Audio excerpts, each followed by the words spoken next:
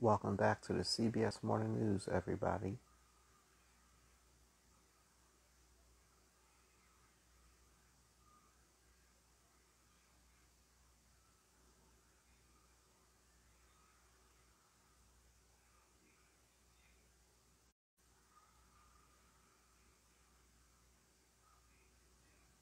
Darrell Brooks gets 6 executive sentences for a parade death in Waukesha.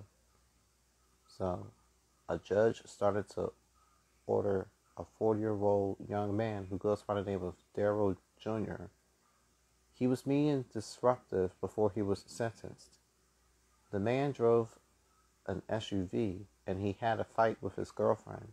That's where dozens of people were also injured.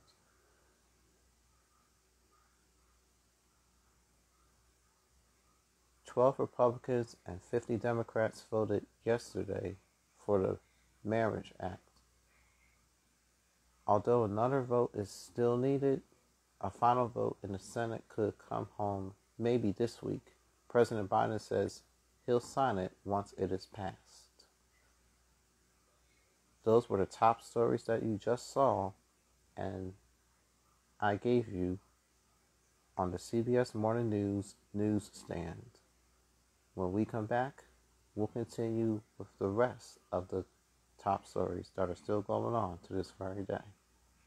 This is the CBS Morning News, so I'm coming right back after these words.